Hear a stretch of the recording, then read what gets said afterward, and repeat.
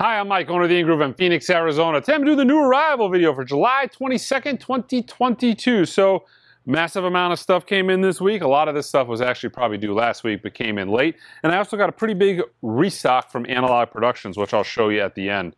A lot of good titles there. A couple SA CDs as well, and one CD. And again, like you guys, I've talked about this many times in the past, I typically don't carry CDs, but I do like to get the indie exclusive autographed CDs. So this is James Bay's new album, Leap. And these are autographed.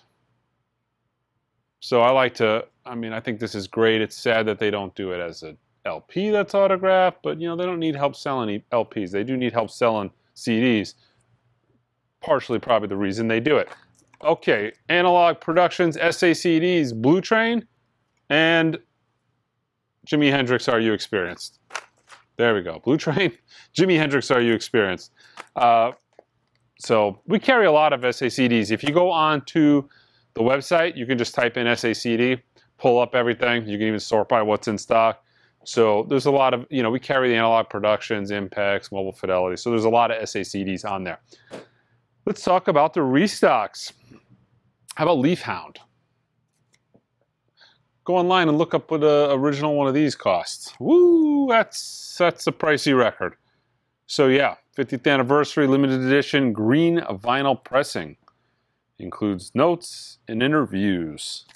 This is an import. All right, this is a pre-order from a while back. Actually, this one wasn't. This is the standard vinyl version of House of Pain. Fine Malt lyrics with Jump Around. It's a deluxe version of this floating around in here as well. Fame on Fire.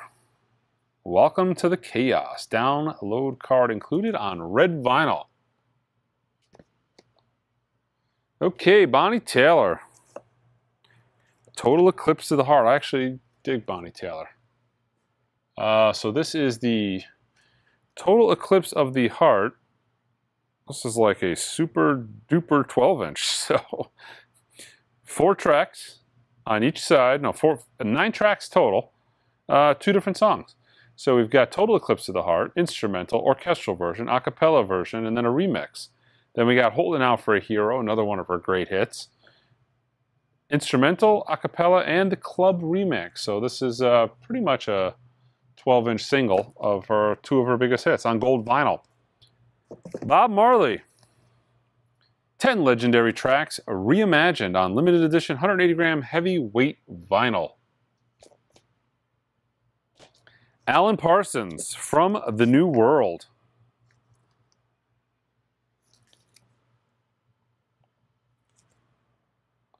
We have Jack White's new album, Entering Heaven Alive. Nice and flat. We got this, supposed to have it last week. They all came dished. It was pretty obvious from the box, so we sent them back and got a new shipment, and these are looking pretty good. So yeah. Counting Crows. This is a title that I haven't had in the store in like years, but it just popped back into the distributor's catalog. So Counting Crows, Somewhere Under Wonderland. All right, Keshi, Gabrielle.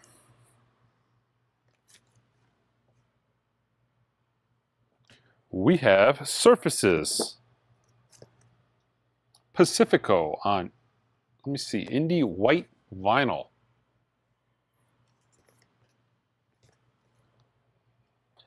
Haunting the Chapel. Reissue by Slayer. This is red and black split colored vinyl. And it includes a large poster as well. So kind of a special color, special edition. Man, this sold out uber quick last week. Or maybe it was the week before and I got a restock on it. Jethro Tull's Aqualung, the 2011 Steve Wilson stereo remix. I'm pretty confident that this is probably universally considered a major upgrade compared to the original mix. Visage. Remastered limited edition of 500 on blue and gray splattered vinyl. Now including 2 bonus tracks. Super limited, 500. Okay, so I showed these 2 records. They sold out instantaneously. A lot of people asked if I was going to get them back in stock. I got them back in stock about a week ago, but I figured I'd show them to you again. This is just a great Afro-funk record from Benign, the legendary psychedelic funk LP. So this is a Fairy Jimny. Really good. There's some of this is available online too if you just want to get a sample of it, but I really enjoyed this. This, though, was cherry. This is unbelievable. So Mankunku Manuku Quartet, something along those lines. A timeless South African jazz masterpiece. So, you know, this isn't a guy, in all honesty, I was familiar with. Apparently, he is kind of, you know, he's like Fela Kuti over there. He's a big, big deal. This record not only sounded really good, it's well done. You know, it's a heavy cardboard tip-on jacket. It's by Mr. Bongo, but special half-speed remastered at Abbey Road. So, you know, this was a great, musically, this is just a great record. Again, something you can stream online. I got a lot of compliments. People really dug this record. The Jesus and Mary Chain, Damage and Joy. This is the deluxe edition, remastered on vinyl, colored 180-gram double, 3 bonus tracks, 15-page booklet. Definitely a heavy-duty, you know, heavy-duty cardboard cover for sure. Okay, Slipknot. The Gray Chapter, 0.5. I feel like this is a limited edition pink vinyl. Yeah, I saw it has a little bit of has a sticker over the original barcode. So, The Kooks, 10 tracks to echo in the dark. Indie exclusive on clear vinyl. From Culture Factory, which always sell out very quickly. They're one-time pressings. In this case, they're doing, how many copies of these are they doing? Man, normally they tell you the copy quantity on the jacket, but on the little obi strip, but they didn't in this case. But the Buckingham's kind of a drag, you know, with the big lead single, kind of a drag. But it's a one-time pressing on yellow and gold smoke-colored vinyl. Although in the photograph there, it kind of just looks like a yellow record. Another indie record exclusive of Sierra Farrell. Long time coming. This is on Serenity Blue vinyl, limited to 2,000. So yeah, Serenity Blue. She and Him. A tribute to Brian Wilson. You know, this might be pretty good. I'm going to have to give this a listen to. I love the Beach Boys. And yeah, Don't Worry, you know, doing kind of more of Brian's bitter, deeper songs. Don't Worry, Baby, Wouldn't It Be Nice? Yeah, this looks pretty good. Give this a try. And back, got the very tail end of this run, the Wild Times. I saw a few people paid 70, 80 bucks for this. I'm not 100% sure why. Well, I mean, it is a fantastic record. Sounds fantastic. It's all AAA analog, cut directly from the original 2-track master tape by Bernie Grundman. Stout and tip-on jacket. I only did 2,000 of them. But, yeah, it's the project, the record that I did with John Dixon of Ramco. I told you guys a while back. This is the final batch, so I want to say this was a 2.5 to 3 year process from beginning to end, from when we started this, ordering this, to when we got the very last batch, quantity-wise, of what we had scheduled to come in. We did 2,000 of them. Most of them came in the last run, but yeah, we finally got the last amount of them. All analog, good record. I would tell you parts of this are available to stream online, but the tracks online versus this sound so atrocious. They're not even near the quality of what Bernie Grundman cut onto this. So yeah, I recommend it, but I'm biased, so it's a good record. And I mean, it even has the legendary, absolutely legendary production supervisor, Michael Esposito. So that in itself is like, you know, you see Michael Esposito as the production supervisor, and it's, I mean, that's an automatic buy if you ask me. But again, I might be biased. All right. Neil Young's newest old studio album, Toast. 7-track Crazy Horse 2001 studio album with 6 unreleased tracks and 3 unreleased songs. Part of the Neil Young archive. Source. Something I've been calling for, and I'm going to continue to call for. I pressed MoFi on it, got them to agree. Spoke to Chad at Analog Productions. He seems on board, but some sort of sparse code letting everybody know exactly the source material for the record they are purchasing, and in this case, mastered from original analog tapes. All right, Nas Magic. We also have a pretty solid reissue campaign going on from Motley Crue. So we have Too Fast for Love. This is the very first vinyl pressing of the 40th anniversary remaster. And we have Shout at the Devil. This is the first ever vinyl pressing of the 40th anniversary remaster. Theater of Pain, which is the 40th anniversary first vinyl pressing of the remaster.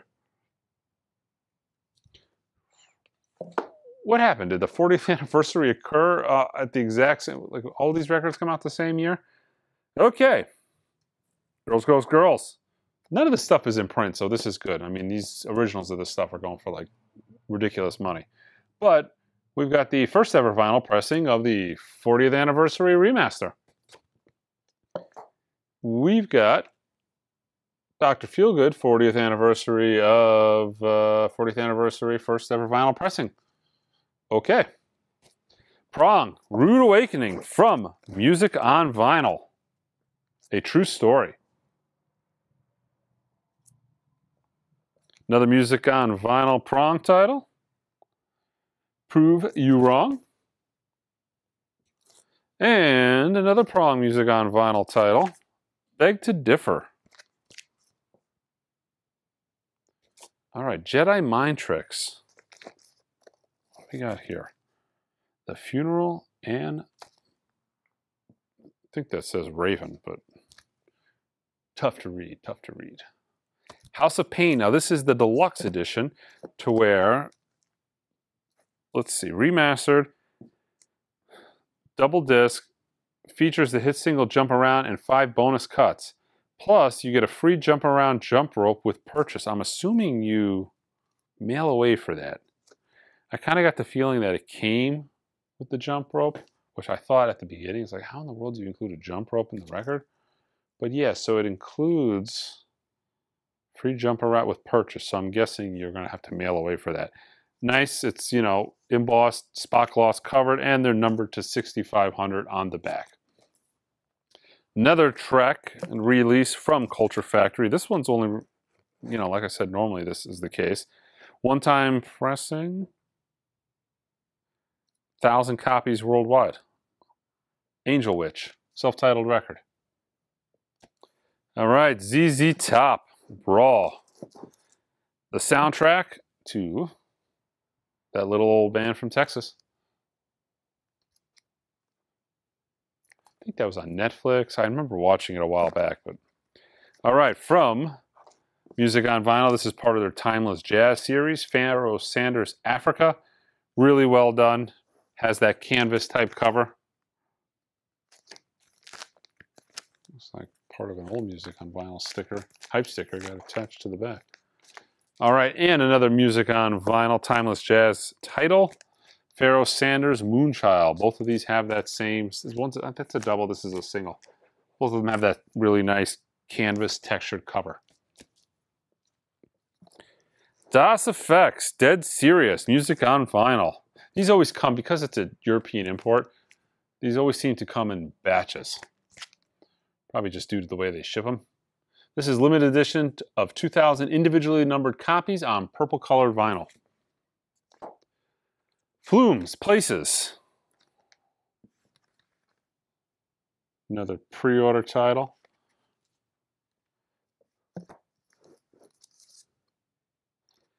Three long out of print plasmatic releases on one LP.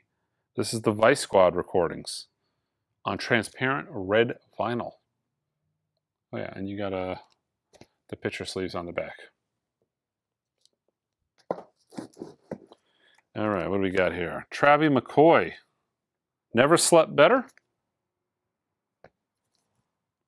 The Get Up Kids, Guilt Show. A record I never, ever, ever thought I'd see a reissue of, but vinyl, baby, it's all in demand. Go West. 2022, vinyl remastered on limited edition clear vinyl. But yeah, go West. Working Men's Club.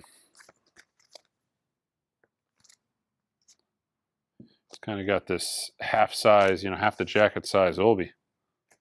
Made in the EU. The Brothers Johnson, Strawberry Letter 23 on splatter vinyl.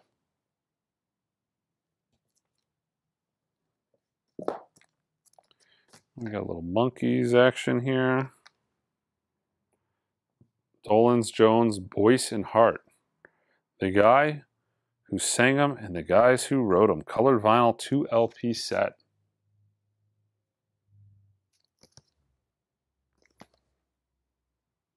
Yeah. Mobb Deep. It's one of those two, I think. Infamy.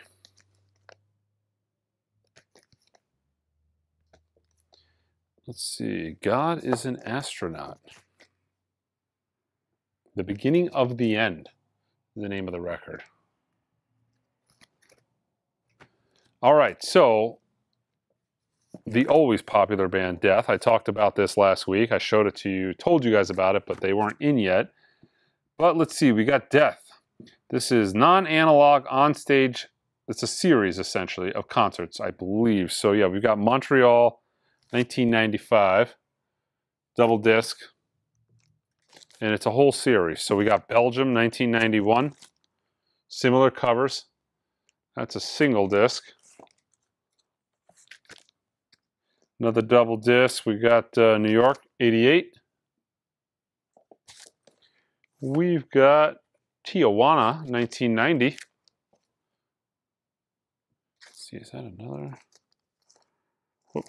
And yeah, Third Eye Blind, A Collection.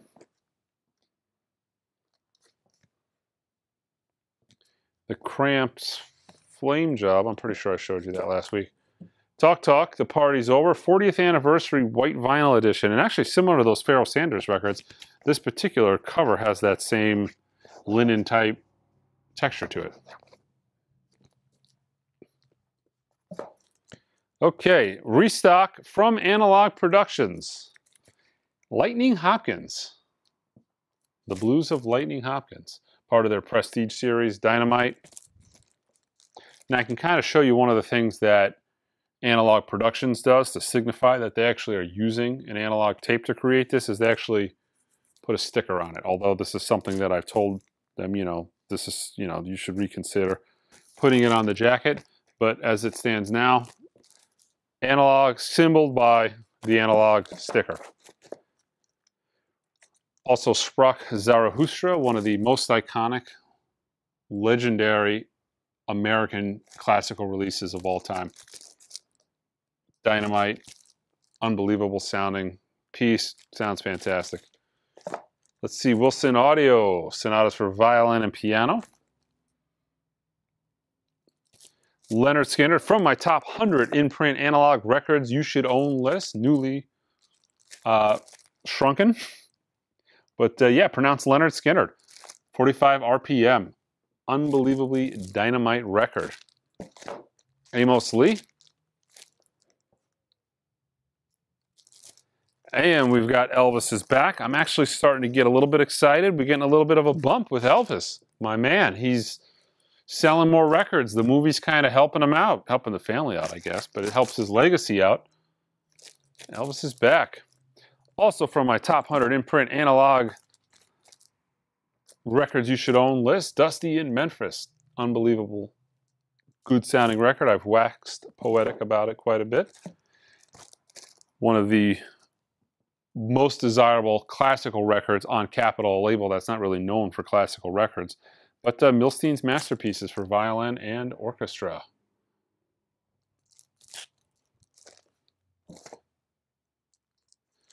Let's see, Winds of War and Peace, another Wilson audiophile record. These are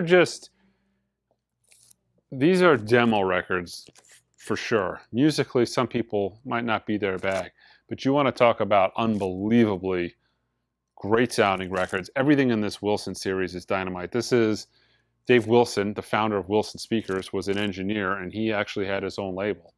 And you can imagine the guy who sells, you know, $500,000 speakers probably had an ear for audio. So yeah, Bartok, another living stereo title. Let's see, let's see, what is this? This is a reference recording. Another iconic label from probably the 80s, I think, is when they had most of their fame. That was kind of their heyday. So now kind of, yeah, by this logic, you almost kind of feel like, you know, no sticker, not analog. Might be a digital master. All right, Stevie Ray Vaughan, 45 RPM of Texas Flood. Great sounding record. Another living stereo title. Julian Bream. These are not to be slept on. I mean, I would recommend if you're kind of a casual classical listener, there's a couple titles to try. That Also Sprach Zarathustra. This Stokowski Rhapsodies is dynamite. This is at 45 RPM. You can get it both ways, 33, 45. 45 is definitely higher fidelity, but might not be a good starting record. A Stereo Spectacular. This is another unbelievably great demo quality record. And we got a decent amount of represses from the Prestige Mono and Stereo series. John Coltrane with the Red Garland Trio. Sonny Rollins, Tenor Madness. Got a really nice early pressing of this on the website. Super clean. Not cheap, but got the OG. Let's see. Another accessible classical title. Gershwin's Rhapsody in Blue. Coltrane on Prestige. And let's see, Sonny Rollins, Saxophone Colossus. Love Sonny Rollins, probably the best record on Prestige. Although a lot of people actually view this as maybe his best record. I actually prefer Way Out West. And one of my top 5 demo records, Roger Waters' Amused to Death. Now this is actually a record that is a digital record. You can see it does not have the analog master sticker. But this is unbelievable. This is one of the best sounding records you will ever hear. It's one of those records that I use to test my system when I get a new piece of gear in. But yeah, that is it. Check us out online at theingroove.com. Until next time.